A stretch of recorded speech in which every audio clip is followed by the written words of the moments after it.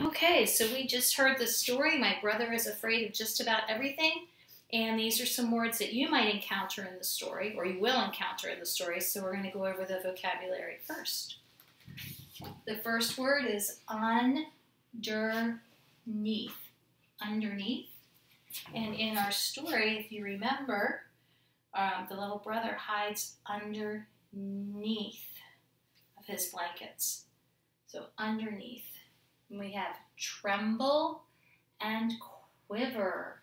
And those are things they mean almost the same thing.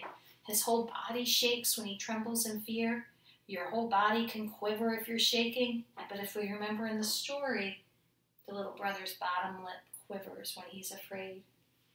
We have vacuum, buried, engineer. And there are a lot of different kinds of engineers. Remember in our story, our engineer is the person who drives a train.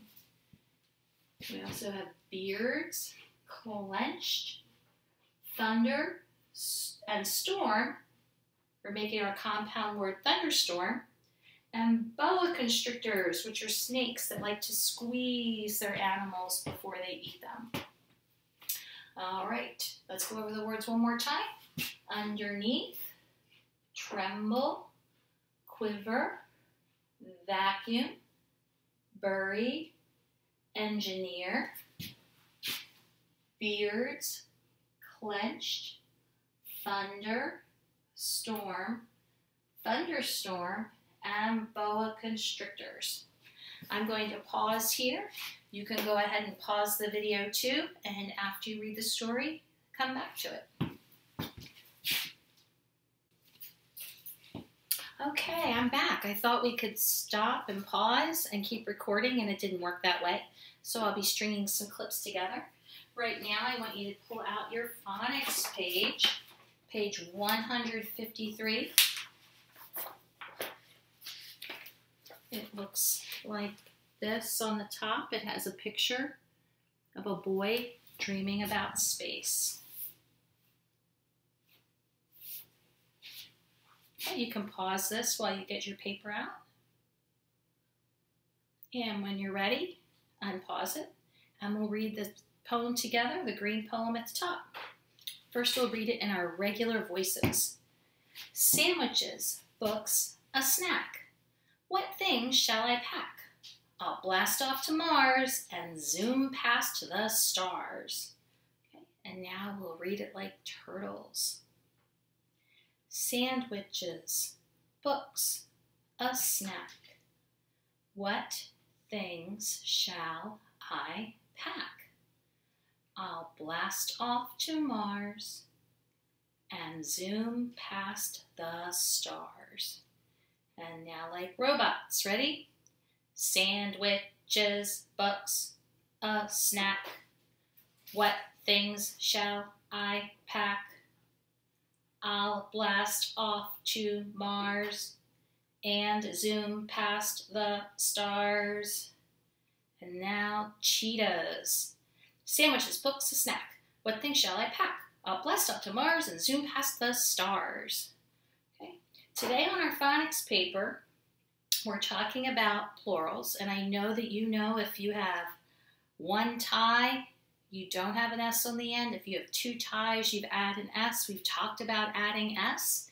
We've also talked about adding S to verbs. So remember, we said if a boy is going to run, if our noun does not have an S, our verb does have an S. So if we have one boy, he runs.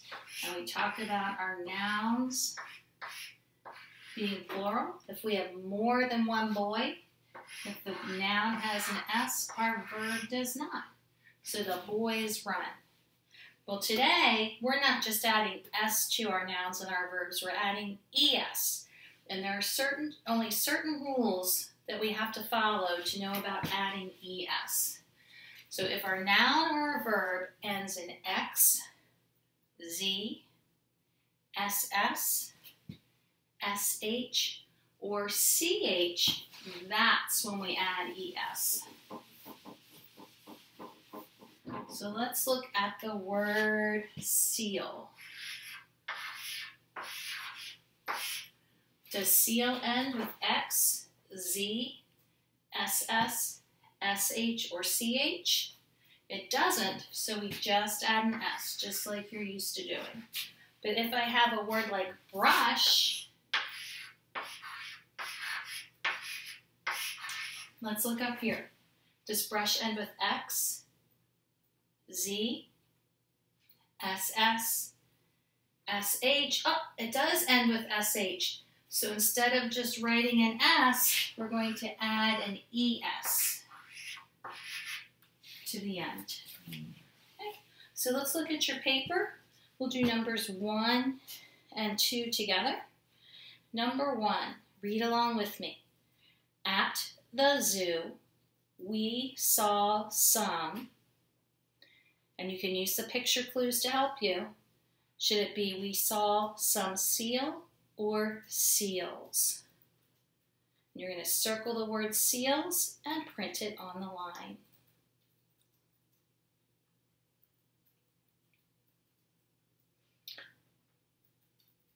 Okay, let's go on to number 2. It says, we like to eat fresh. Should it be peach or peaches? Circle the correct word and print it on the line.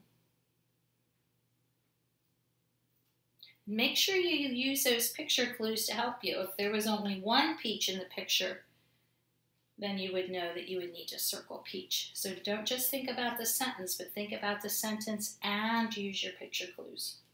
Okay?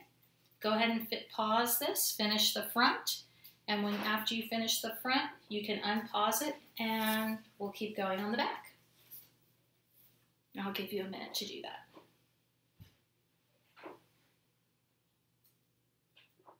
Okay, on the back, the first thing I want you to do on the top of your paper, I want you to write X, Z, SS, SH, and CH. You can copy those from the board and write it on your paper.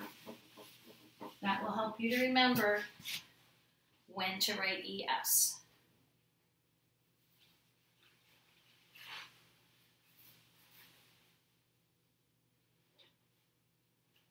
And if I go too fast, just pause the video and then start again. Okay, we're going to do Steve's list together, number 1. So let's read the yellow box above Steve and see what we need to do. Read each shopping list.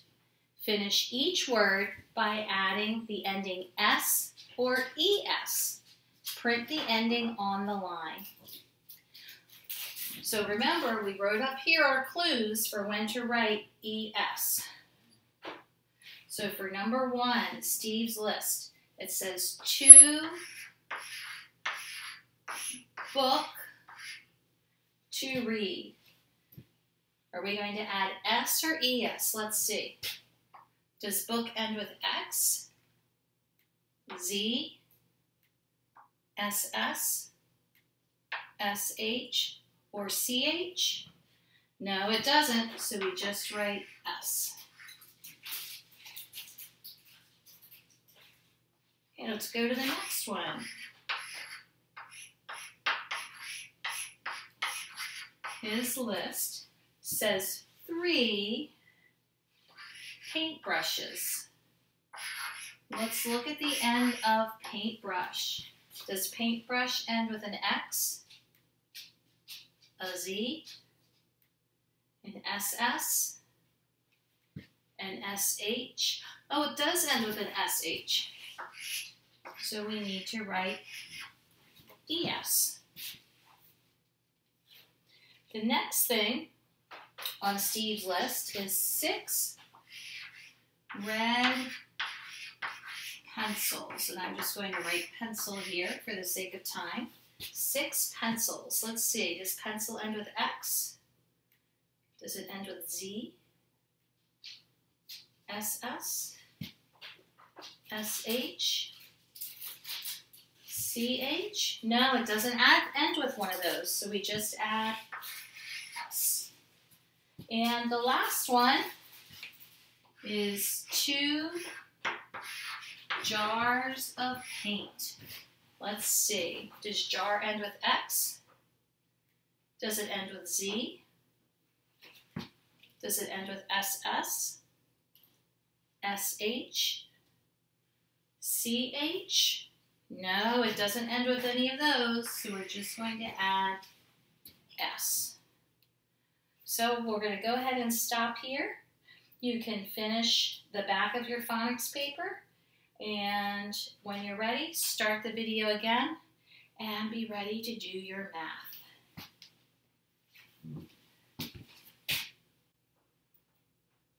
Okay, hi everyone, we're getting ready for math. You're going to be on lesson 10-1 at the bottom of your page. It says chapter 10, lesson 1, and page 465. It looks like, it's hard to see on my book, but similar to that. In red letters at the top, it says add tens and dimes. And I know we haven't done a unit on money yet, but here's a dime. And 1 dime is the same as 10 pennies. So think of our cubes. A penny would be like 1 cube, and a dime would be a stick of 10. So 1 dime is 10 cents, or 1/10. All right? And before we start, everybody get up. We're going to do our jumping jacks, counting by tens. Ready? 10, 20, 30, 40, 50, 60, 70, 80, 90, 100. Stretch and shake out a little bit.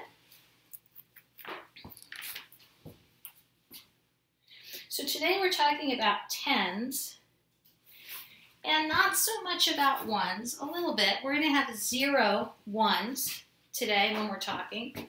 When we have 1 10, that's the same as 10. 2 tens, remember, is the same as 20. 3 tens is the same as 30. So we're going to skip one and see if you can figure out what it is before I write it. If I have 6 tens, that's the same as, I hope you got 60. Do one more. 8 tens. 8 tens is, I hope you got 80. How about 10 tens? Remember we talked about 10 tens a while ago? If we have 10 tens, remember we have 100. So if I put a 0 here for 110, I have 10. You notice the pattern? 2 tens is 20, 3 tens is 30. We're just putting our 0 at the end in the ones place to mark it as a 10. Let's all look at number 1. Number 1 says we have 5 dimes. 5 dimes is the same as 5 tens. So 5 dimes is the same as 50 cents. We have 5 dimes plus 3 dimes. Remember, 3 dimes is 3 tenths. 3 tenths is the same as 30. We have 30 cents. Now, this is something we haven't talked about yet. Later on, we're going to add numbers in both columns. And we're always going to start with the ones. We'll talk about that more tomorrow. But when we're adding both columns, remember here we have our ones and here we have our tens. But if I know this is 0, I can say 5 plus 3 is 8. So that means 50 plus 30 is 80. Let's try number 2.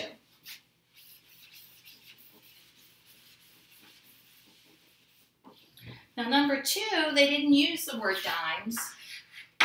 They used the word tens. 3 tens is the same as, let's see, 10, 20, 30. 3/10 is the same as 30. Plus 6/10 is the same as 60. Well, we know 0 and 0 is 0. 3 plus 6 is,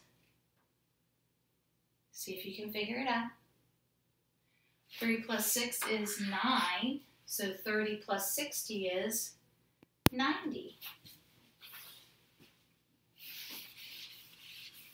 We'll finish the front together. Number 3, 7/10 plus 2/10. 7/10 is the same as 70.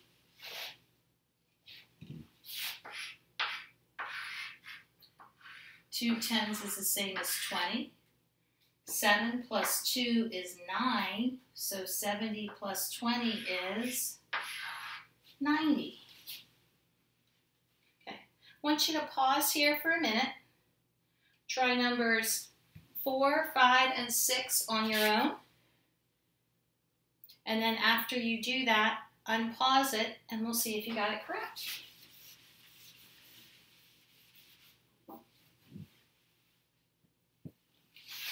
All right, number 4, 1 dime plus 7 dimes. Remember, a dime is 10, so 1 dime is 10.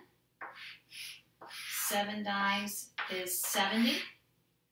1 plus 7 is 8, so 10 plus 70 is 80. And that's number 4. Now, number 5 is written horizontally. It says 2/10 plus 6/10 equals how many tens?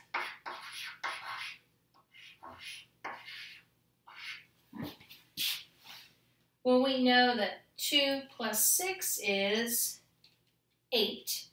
So 2/10 plus 6/10 is 8/10. 2/10 is the same as 20. Plus 6/10 is the same as 60, and 8/10 we know is the same as 80. And this was problem number 5. Okay, and number 6.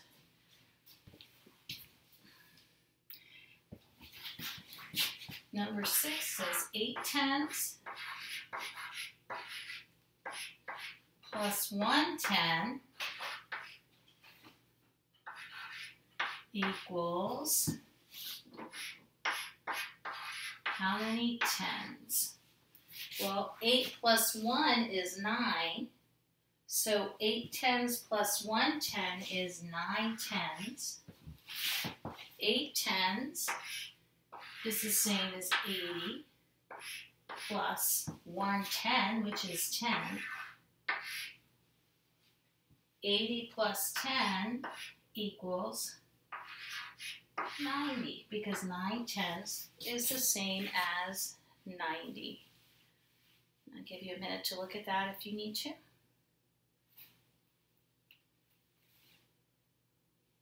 And let's talk about the bottom of your page. It says, how is adding 5/10 and 2/10 like adding 5 dimes and 2 dimes? Well, if dimes is just another way of saying 10, it's the same thing. We're still adding tens. So you can put a check mark on number 7 at the bottom of your page. I want you to finish the back on your own. You will do number 20, and you will do the orange box, number 21. And it's okay to ask a grown-up if you need some help. If your grown-up is busy working from home, just get a yellow crayon. Color that problem so that later you can go back and ask your grown-up if you have a question. Good luck with it. Go ahead and pause this, and when you're ready, come back with your English paper. Okay, we're ready for our English lesson for today. Remember, before we had our 2-week break, we were talking about contractions. And remember, contractions are a little bit like compound words. We're taking 2 words together to put them together to make one new word. But remember, with contractions, we're leaving a letter out and putting an apostrophe in its place. So we're going to talk about today how to make a contraction from did not and does not. Remember, when we write our contractions, with the exception of one word, which we haven't talked about yet, but when we write our contractions, we're going to write the whole first word. So with did not, I'm going to write did. Now, instead of writing not, I'm going to cross out the O and write an N, and in the O's place, the apostrophe and the T to make didn't. And for does not, I'm going to do the same thing. I'm going to write my first word does, and then I'm going to cross out the O and not, write my N and my apostrophe T for doesn't. On our phonics paper today, we're going to start on page 147. You should see this picture of a boy holding a kite. And on this page, we're going to work with the contraction didn't. And they did the example at the top. Remember, we don't trace those because they print differently than we did. But let's look at it. Instead of tracing over the words, we'll read it. An example for did not, we could say, we did not go fishing. Or, we didn't go fishing.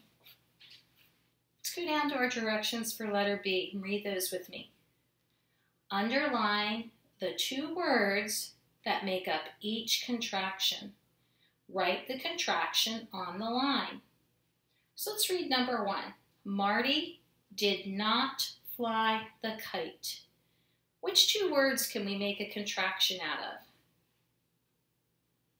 I hope you found did not. Underline did not. And then the contraction for did not is didn't. Marty didn't fly the kite. Okay, we'll do one more together. Number 2. You did not sail the boat. Which two words can we make a contraction out of? I hope you found did not. Underline did not. And write its contraction didn't on the line. And that will make the sentence, you didn't sail the boat. Go ahead and finish numbers 3, 4, 5, and 6 on your own. Pause the video, and when you're finished, turn it back on for the instructions for the back.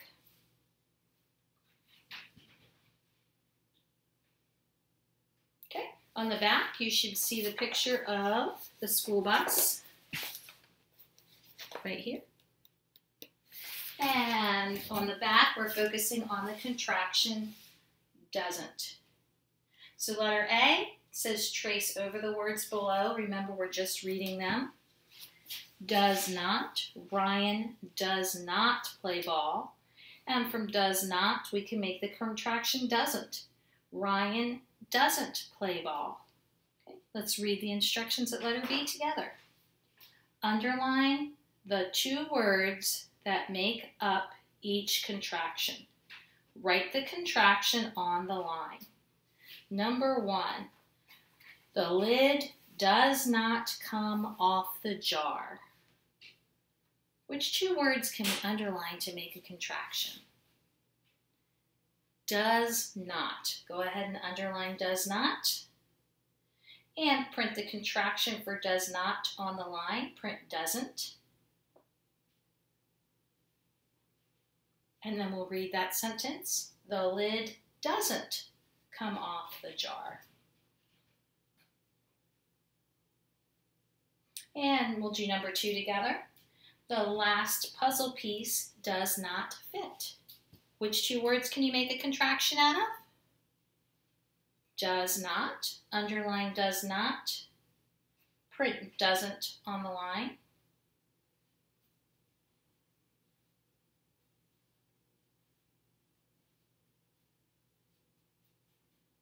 And we'll read number 2. The last puzzle piece doesn't fit. Go ahead and do numbers 3, 4, 5, and 6 on your own. This is the last video lesson for the day, so you can finish the rest of your work independently, and we'll have some more video lessons tomorrow. Have a good day.